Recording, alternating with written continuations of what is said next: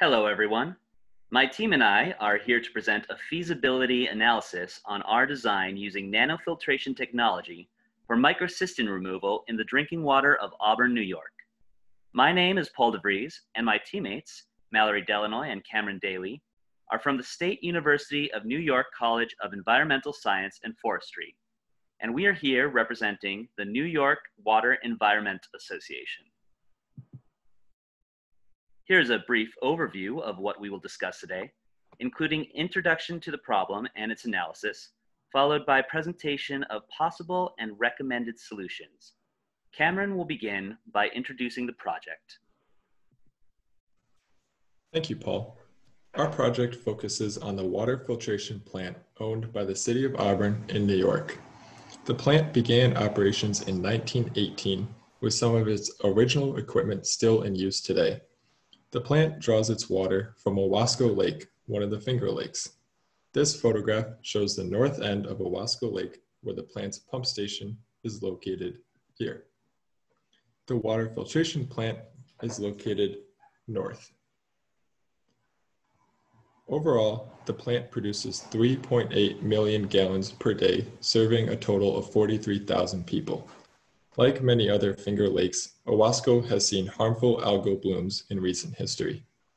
These harmful algal blooms produce cyanotoxins, which are harmful to humans. One of these toxins is microcystin and was detected in the city's finished water in 2016. The city responded quickly to get a powder-activated carbon system in place. This entailed injecting activated carbon at the plant's intake point so that while on the water's journey to the treatment plant, the carbon could absorb the microcystin and it could later be removed by the plant's treatment processes. Although the current powdered activated carbon process is effective, the city is looking for a more long-term approach to this problem, as the plant was not originally designed to handle the extra sludge volume produced. This approach also requires a constant purchase of powder activated carbon and results in an increase in waste sludge byproducts entering the waste lagoon. Now I'll delve into the current plant operations, focusing on operations during the HAB season. Before being upgraded in 2002, the plant consisted of 2 slow sand filters and a clarifier. In 2002, the city upgraded the plant by adding a coagulation, flocculation, and sedimentation process. They also added 3 rapid sand filters and converted the old clarifier into a chemical storage building. Upon intake, water is conveyed to the plant via a 36-inch pipe. The powdered activated carbon is injected into the intake pipe to provide contact time for the microcystin to absorb to the powdered carbon as the water is conveyed to the plant. Next, water enters a rapid mixing tank where it mixes with a polyaluminum chloride for coagulation, then heads into the coagulation basin. After the flocks form and fall out of the solution, the next step is sedimentation. Water then moves slowly through a baffled chamber and suspended particles further settle out of the water. The water then passes through a rapid sand filter and is disinfected with sodium hypochlorite before distribution. This is the broad strokes flow of operations at the Auburn Water Treatment Plant. Given a little background on the project, we established objectives and constraints to help best address the problem and generate the optimal solution. The objectives include reducing the cost of the project, minimizing the manual labor required to clean the system, and reducing the waste stream that is managed on site.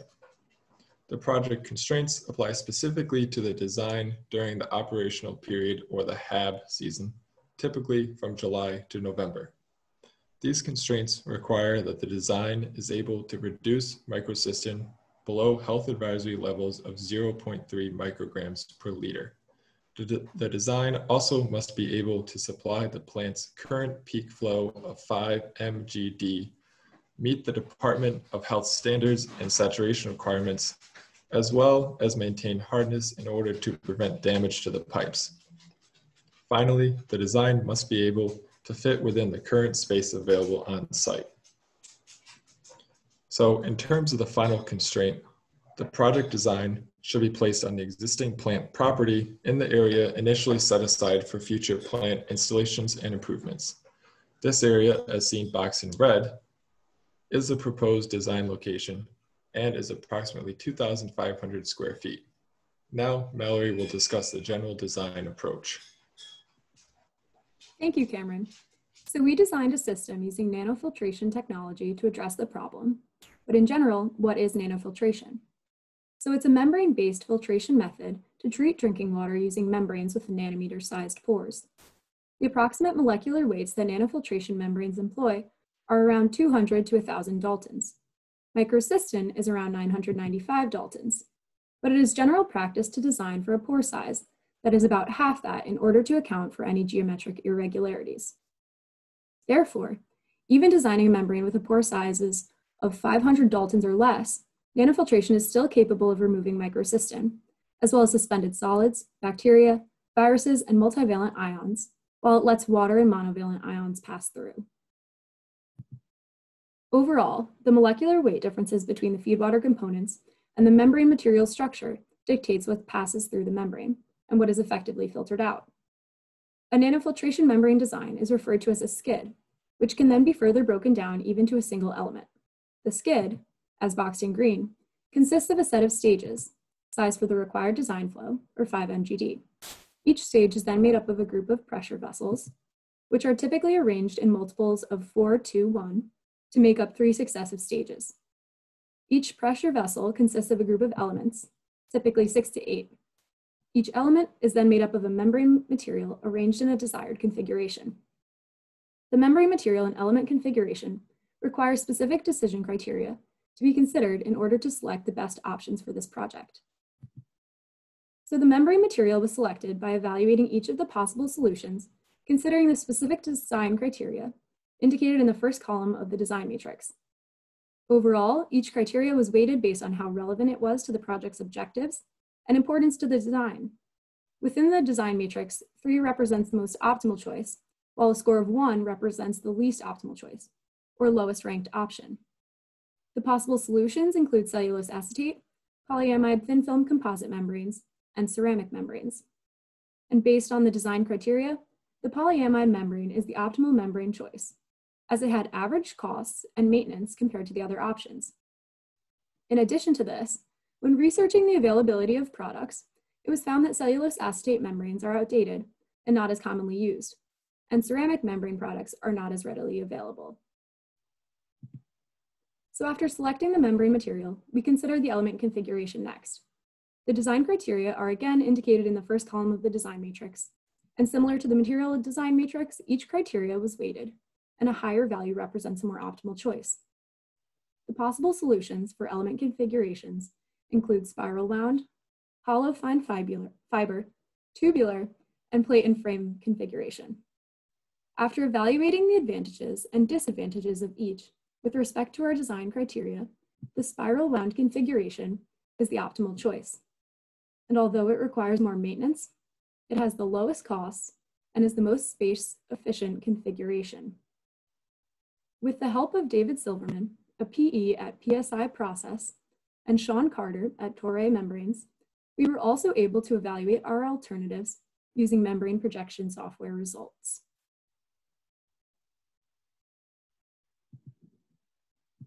So we were able to confirm our recommended membrane design thanks to the help of manufacturer contacts who ran the software for nanofiltration process design to project the optimal membrane and its specifications given our project's site-specific operating parameters and feedwater quality. Based on these projections, the recommended membrane material is polyamide thin film composite, and element configuration is spiral wound.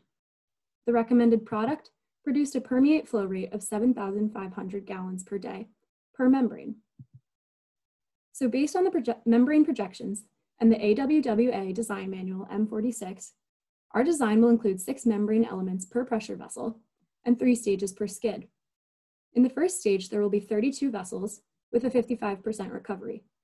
In the second stage, there will be 16 pressure vessels with a 48% recovery. Finally, the third stage will have 8 vessels with a recovery ratio of 33%. These 3 stages make up 1 skid, filtering the concentrate through the successive stages and passing a total permeate of 2 mgd through.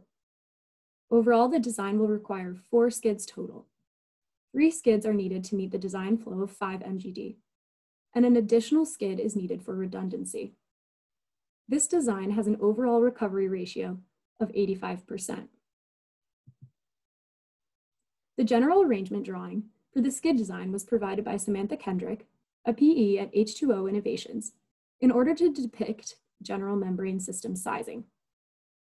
The approximate membrane dimensions are included.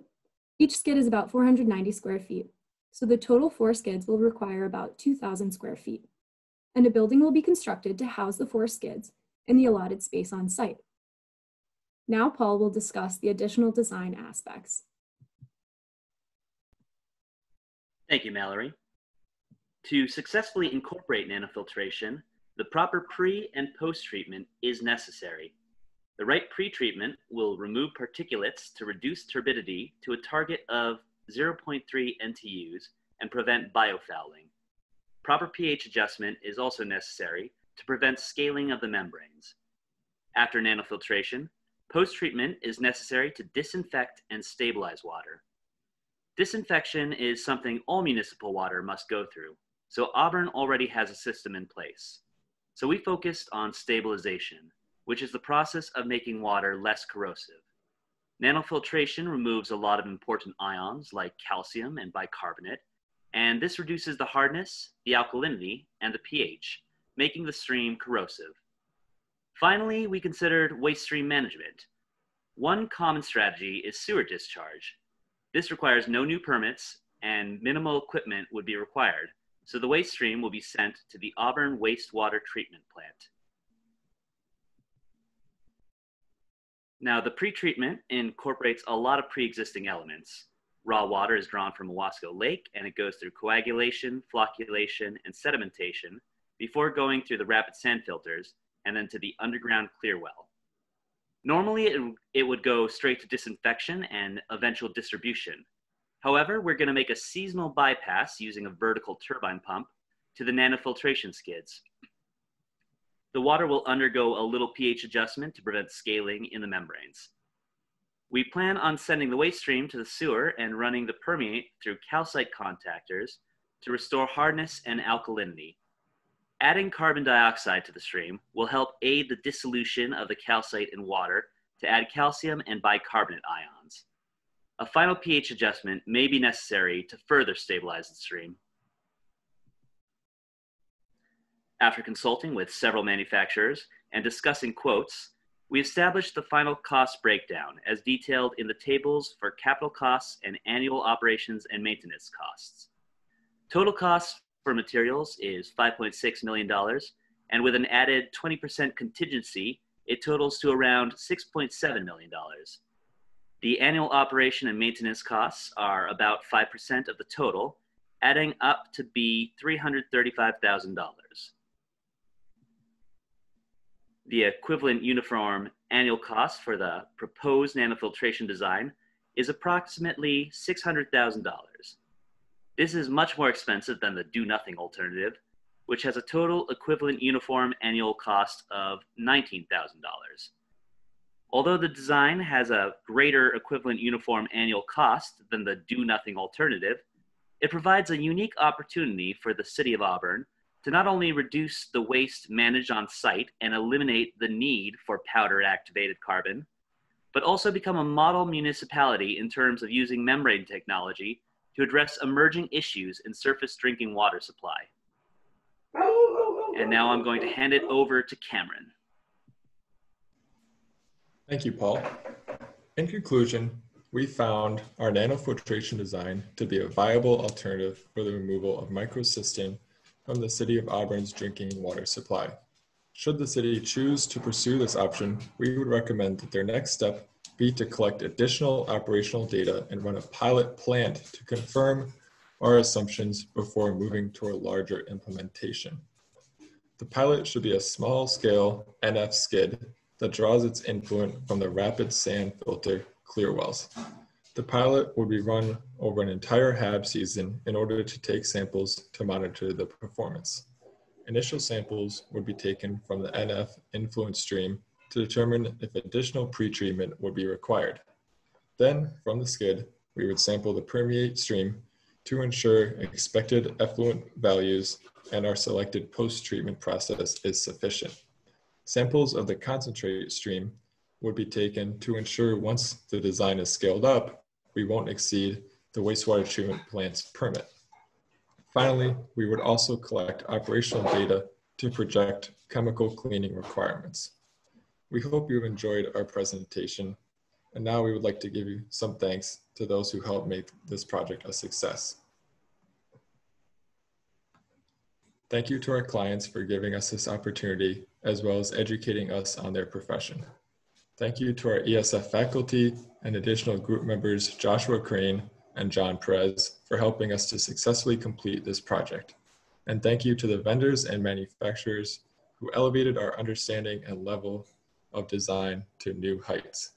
Feel free to reach out to us with any questions. Thank you.